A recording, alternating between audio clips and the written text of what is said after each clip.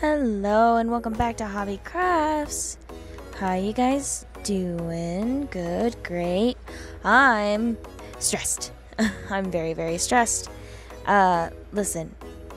Today's prompt was supposed to be Horizon, but gosh dang it, I'm bored.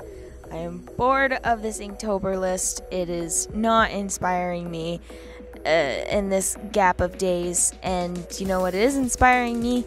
A whole nother stinking list. You know what I mentioned yesterday potentially doing? Ginger Ninja's art challenge for the month. I finally remembered what it's called. It's called the Actually Infected Challenge. And she puts a whole bunch of prompts of struggles that artists, struggle with, and challenges us to fight those struggles. And for her day 2, which is now my day 13, it's corrupted file. Now this may apply more to digital media artists who have tablets and drawing programs, which I do have, but I've actually never had a corrupted file experience before with my digital media expertise. Frankly, the only issues I have with digital media is really bad colors and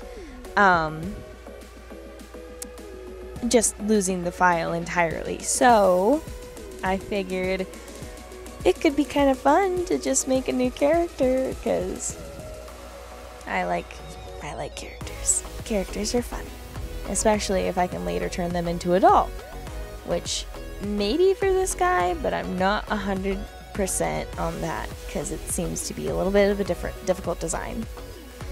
Frankly, I was struggling kind of hard trying to figure out what I wanted to do, and this guy was a team effort between me and ChatGPT.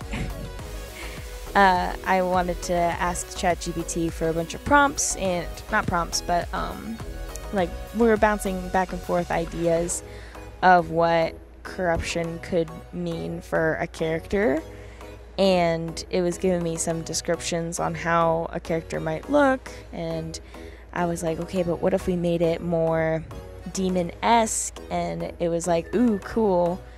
Yeah, I have an idea. And then it was just spitting out a whole bunch of really neat potential ideas. Like, it kept saying skeleton demon or glitchy demon, red and blue demon, and it was kind of fun. So I was like, ooh, yeah, I'm really inspired for this. So this is the makings of that. I think I just got a text message, sorry. So far so good. It was pretty fun to do. I remember this trend going on for a while where you would take an art piece and you would back and forth between red and blue. Like, you would do red on all of the right sides of a black line, and then you would do blue on the other side of the line. And then once you had done outlining everything, you would take like a white acrylic marker or a gel pen, and then you would just make little dashes within it to kind of like quote unquote glitch it out. And so I was like, ooh, okay, what if we do that, but like instead of the traditional red and blue, maybe we can do like a magenta demony reddish color with blue.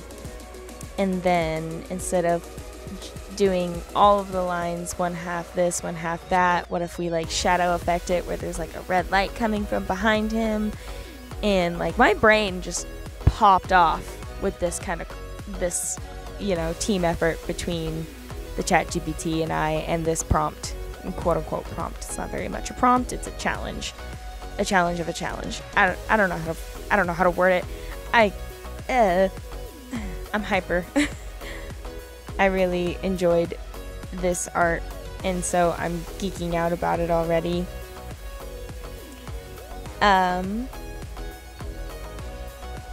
So his name is Byte, B-Y-T-E. It's not that creative of a name, I know, but I like it, and I'm gonna keep it because why not? He is my little corrupted demon AI. The summary of his story so far is he was just a normal AI support program, kind of like Siri or Bixby or Alexa and all that jazz. And due to his AI being self-improving, he started to look into horror movie genres around Halloween time and ended up looking at AI-inspired horror movies and genres. And we're not 100% sure about it yet, but there is potentially an outside force that's in competition with Byte's creator, who decided to leak a virus code into Byte's original AI code, which caused a severe corruption. And this is why we have our demonic boy now. I don't quite understand why he's demon-esque, but that's what we're going with because I like it. And I love him. He is so cool.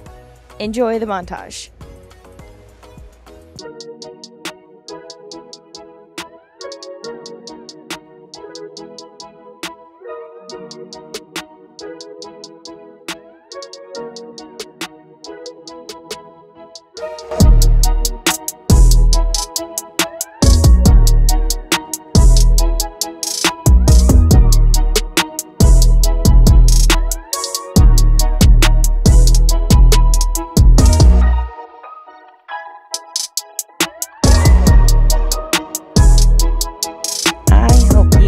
Enjoyed this video.